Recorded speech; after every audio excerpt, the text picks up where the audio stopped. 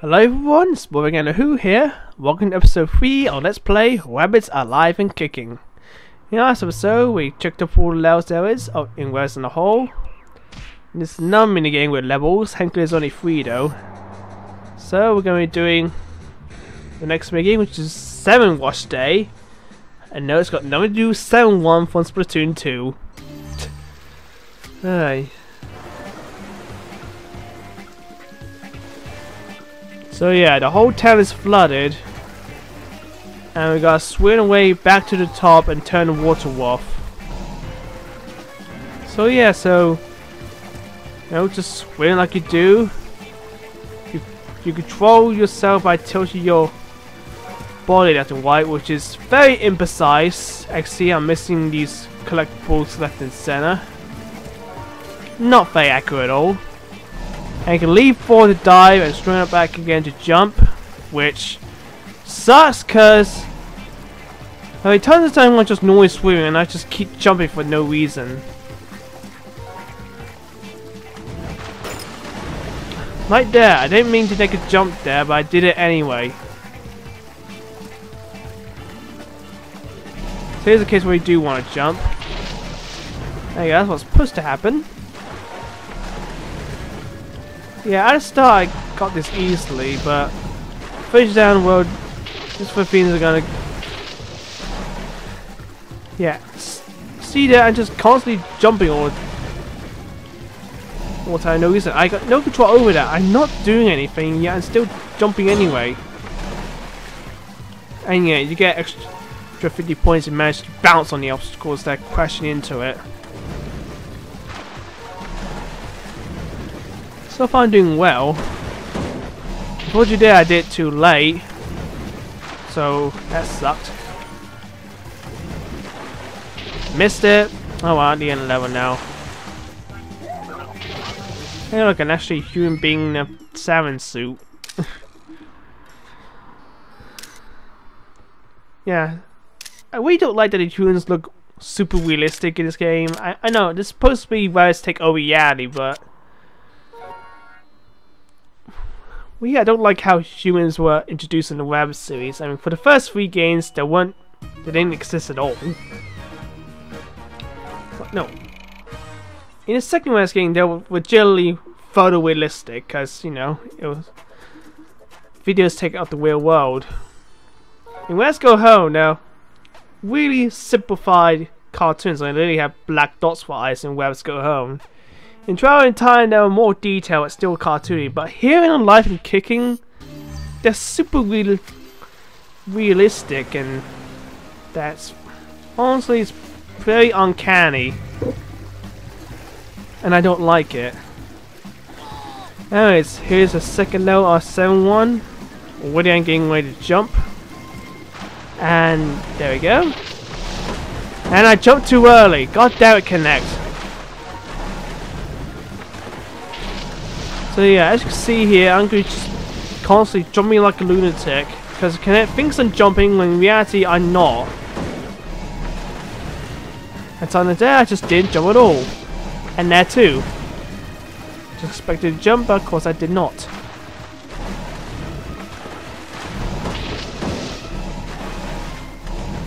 Didn't jump at the right time. Jumps for no reason. There you go. Didn't jump at the right time again. Jumping like a goddamn lunatic. And, oh wow, that's the end level already. That was quick.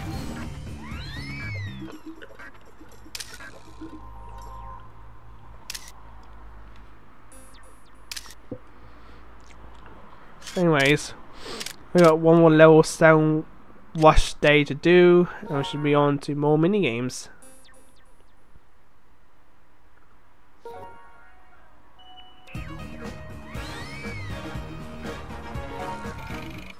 Okay, only 1 star. Well, I can't help it to Connect things on jumping all the time, which anyway I'm not. And so, once again, there's some people outside they can allow rockets can't do anything. Can't help with that at all.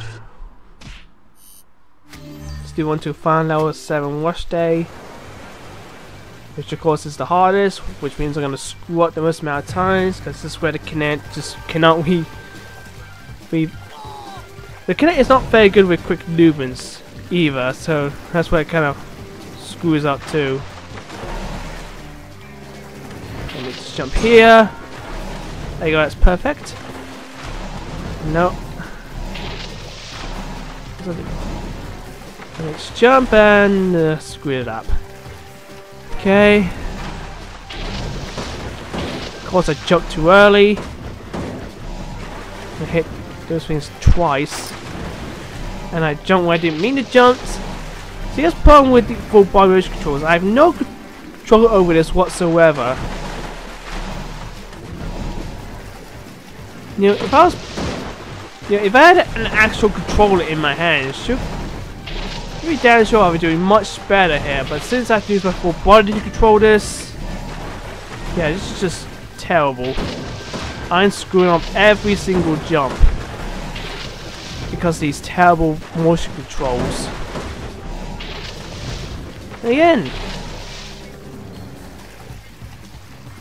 like I said, even the Wii motion controls in the past 5 games worked well. So, clearly, yeah, I think the motion controls only work when it's just held in one remote. I think that works fine. Heck, gyro controls work fine in games like Splatoon, but personally, I think full body motion controls is where they kind of start. So this is why people hate motion controls, because of Kinect and full body motion controls. It just sucks. No one likes these. Yeah, in the end, I decided to not ignore all the bonus tokens because that's not worth it. And see there, just join like crazy. It's not me doing that. I was not jumping there at all, and yet I was still jumping on that for no reason. Shows you how terrible the Kinect is at noticing my body. Anyway, that's Sound Wash Day done.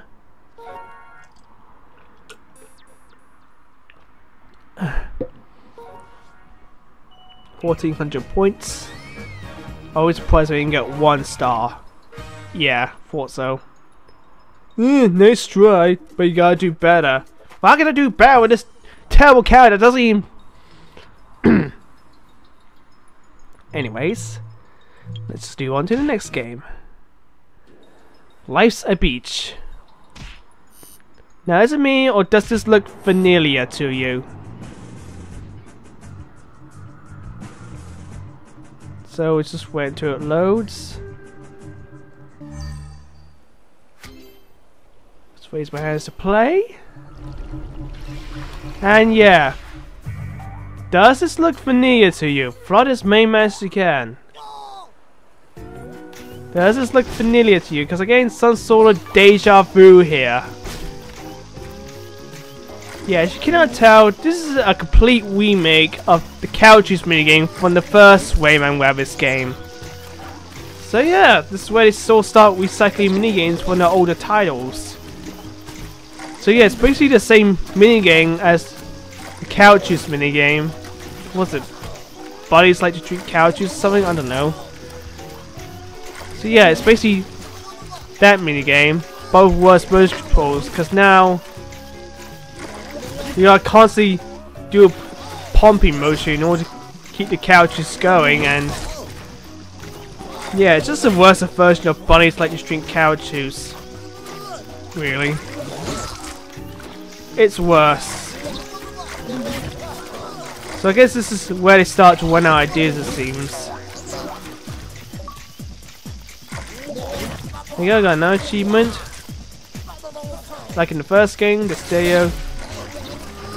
Well, in the first and second games, actually. They put stock Rabbids in there. Yeah, like I said, unlike with the first game, doesn't matter if you're using a controller in the 360 version or using the Wii remote in the Wii version, which most of you played, I assume. Both of those controller methods are much more accurate than just with the Super Kinect, and plus having to constantly pump it up. Yeah, it's starting to get a bit starting to get a bit cornered here.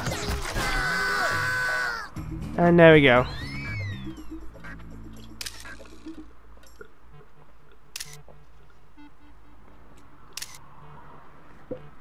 So yeah, they're starting to recycle their old minigames now. So that's not a good sign. Yeah, and I just barely got 2 stars, so each. Okay. Let's move on to the next minigame.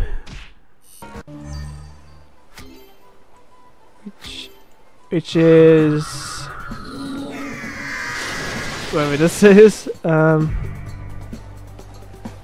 dogs in danger, that's what it's called. Yeah, basically you want to defend the hot dogs from the Rabbids as long as you can.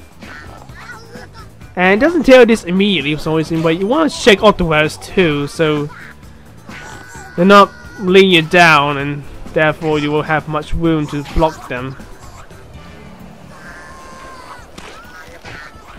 So yeah, try shaking off, even though I'm shaking my downers and they're not coming off. So yeah, so keep the hot dog safe for as long as you can.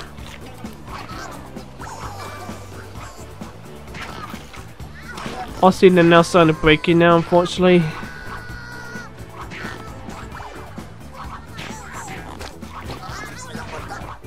Hot dog pile is slowly going down. Hey, at least I defended for longer than a minute at least. And yeah, I'm starting to turn to nothing but a small pile of Rabbids.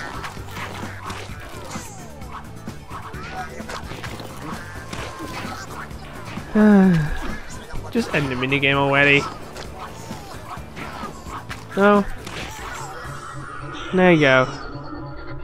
Now already you get sucked by a flying Rabbid subwing with people also in hot dog suits, so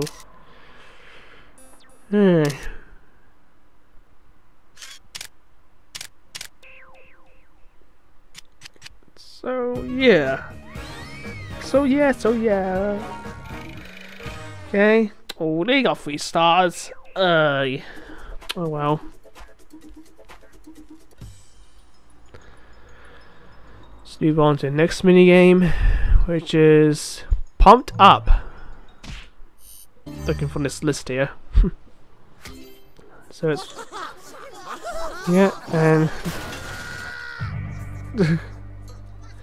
and yeah, this is basically a posing simulator really. Just copy the poses you see here. Try to get the most amount white in the time limit. Pretty simple. And again, hope the guy that Kinect can actually detect your body pretty well. Or otherwise you're gonna have a terrible time here.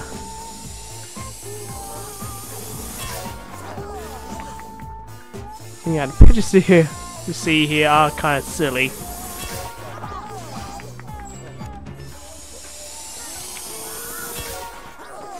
Okay.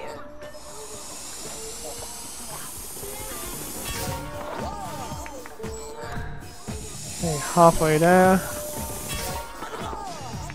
Yeah, we're about to show you if you're doing the posing correctly, which I don't know.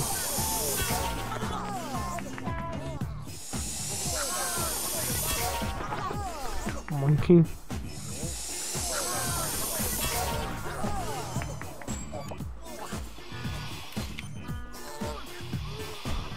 Well, this one isn't doing any favors. Okay.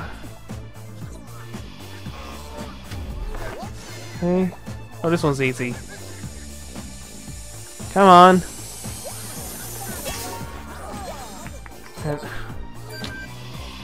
Really? Come on. Ah, here we go.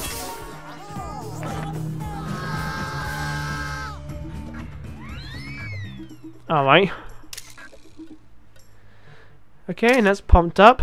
Again, pretty simple pose copying minigame. Nothing much to say really.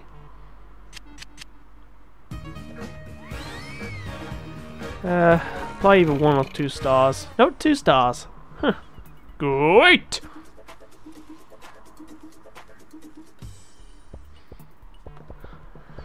Okay, let's do on to the next minigame. Number 12. Rabbid-O-Matic.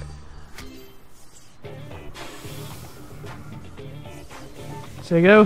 Here we are in a really big washing machine here. No, car wash here. Not washing. You know what I mean.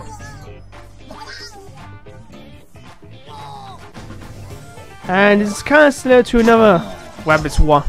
Wayman Rabbids 1 minigame.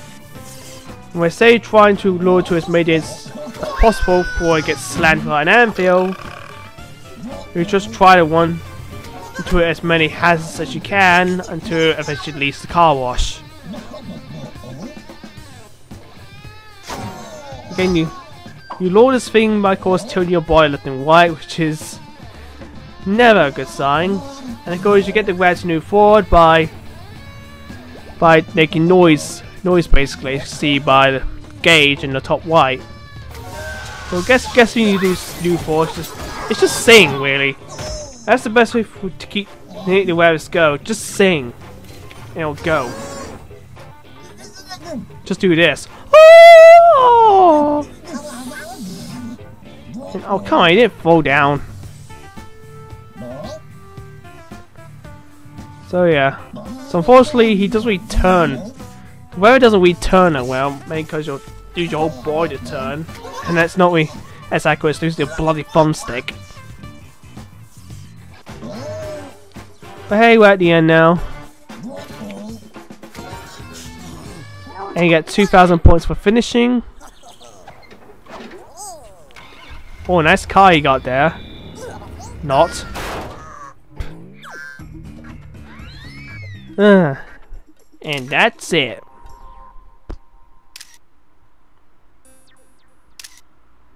Just look at me being a weirdo. Who's this geezer doing? I don't know. Okay. Apply the table. Yeah, only worth 1 star. He had 2 stars. Yeah. Let's move on to the next minigame. Which the next minigame is not funny. Get it? It's not funny. Oh, this game is puns. Yes, we now move on to the second category, where it basically involves you on the screen. So here I am. I got a cold apparently.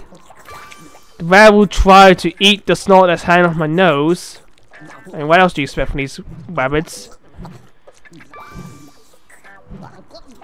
And again, it's similar to the Rabbids 1 minigame where Wayman had to swing a cow away from it as far away as possible. This is sort of the same deal here, except it's got tail motions. It's not even attached to my nose anymore. It's just go. It's just,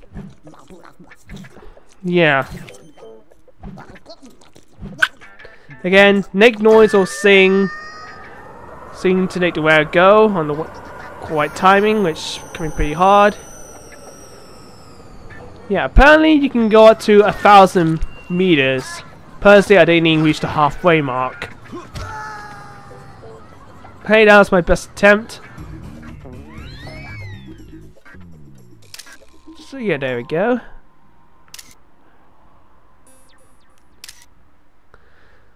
Wow, that feel. Wow, that last photo had very different lighting. Odd. Not even worth 2 stars. Yeesh.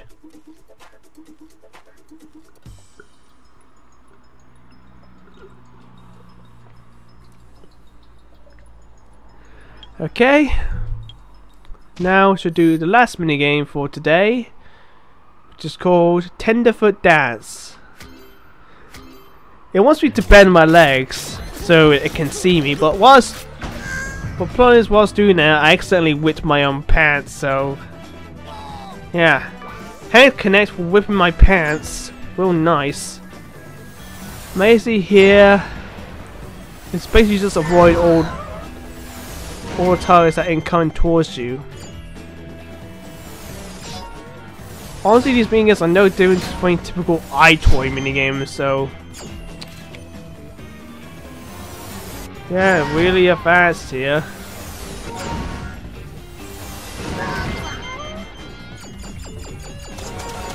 Oh, here we go, the water balloons now.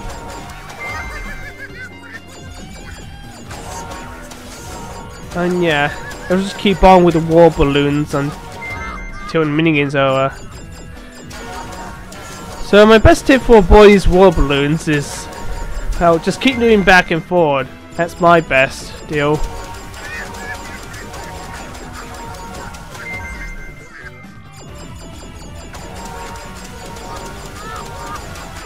Also, you're not gonna dodge all of them, but you'll still be gaining points at least.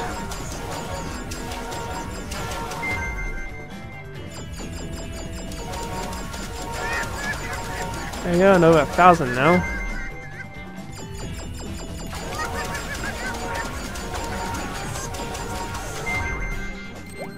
Okay. And that's that. What am I doing?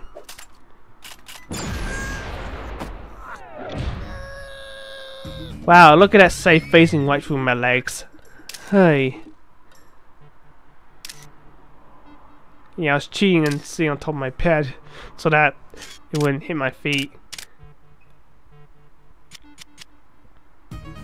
Okay, how well did I do? Probably not that well. Only barely enough for 1 star. Sheesh!